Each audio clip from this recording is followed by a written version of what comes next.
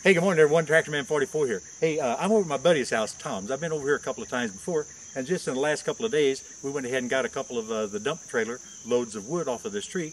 Well, come time to go ahead and deal with the tree, so we went ahead and cut it down. We used a 440 steel with a 24-inch guide bar to go ahead and drop this thing. And it's a pretty solid red oak, and I think it's going to be pretty good. It's going to run around 2,000 pounds, 2,100 pounds, somewhere in that general area. And we've got it all rigged up, and so I'm going to show you how we're going to do it. This is kind of a deja vu all over again because this is the way we loaded those big logs up in St. Louis, I think last year, year before last, whatever. So we're back again with the same old setup. There's the Badlands 12,000 pound winch with the synthetic rope. We've got the snatch block in the dead center of the trailer to pull straight into the fairlead. And then over here on this tree, about 4.5 or 5 feet off of the trailer side, we gain a little bit of distance on our rope by having that snatch block off to the side of the trailer. And if you just follow the cable down, you'll see Tom sitting on the log. Actually, he jumped up and ran. But then we got another snatch block to double our output of our winch right there on the actual log. And so the cables then, or the nylon chokers, are wrapped around the log in a V pattern and attached to my side of the trailer. So we're going to go ahead and pull the trigger and see what happens here.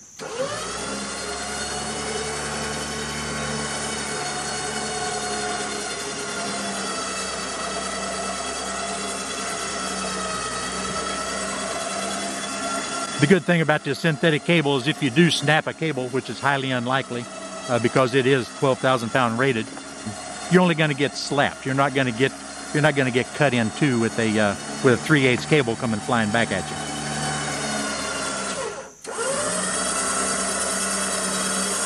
As you can see, it's feeding right onto that right onto the reel, just like it's supposed to, like a rod and reel.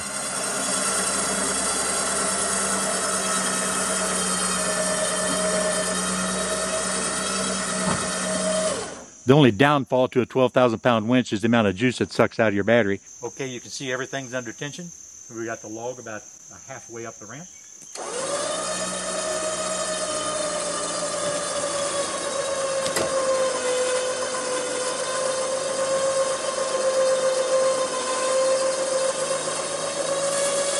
Hope we don't run out again. When this gets to that 6x6, it's going to fly up in the air.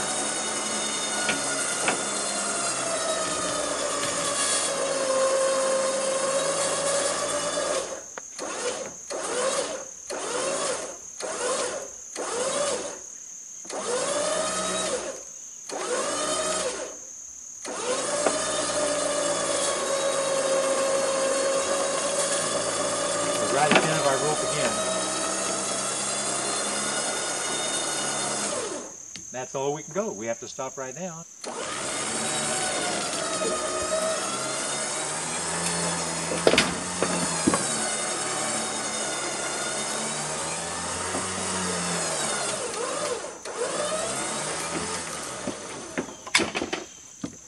There she said.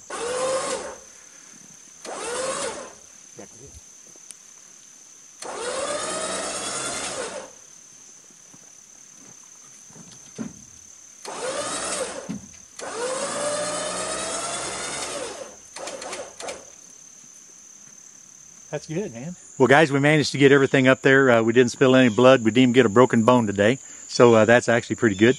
So I thanks to my buddy Tom for letting me come over and getting this thing from him. So now all I got to do is decide on whether or not I want to go ahead and plank this or slab it down with the Holst Farmer chainsaw mill, or pare it down enough to get onto the Frontier bandsaw and then make lumber out of it. It's going to be some pretty good material in this guy right here. Okay, guys, I just checked the Norwood scale and my estimation was way off on the weight.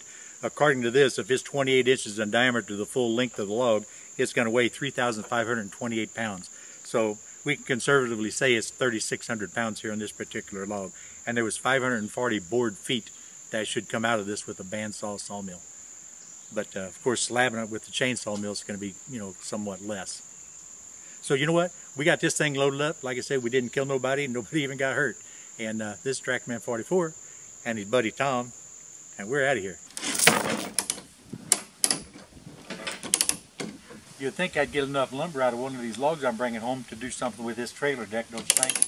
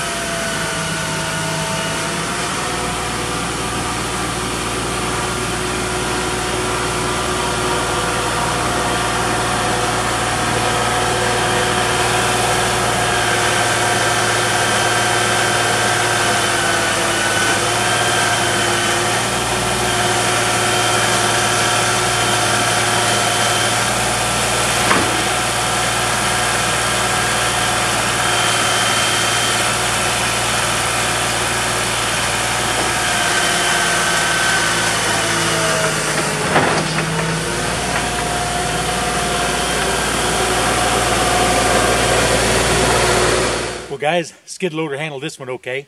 I figured it would because it did okay with that pretty good sized chunk down there on the bottom too. And this is the small end right here. This is 23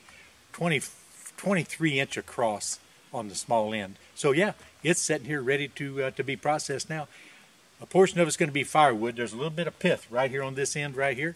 So probably within 2 or 3 16-inch pieces, we're going to be into the good meat. That'll still leave us a good 10-foot material on this good red oak log. So that's about all there is to this one here. You know, all we got to do now is put the truck and the trailer away, and then go back to business of figuring out which one of these logs we need to saw next. So you know what? It's Tractor Man 44, and I'm out here, guys.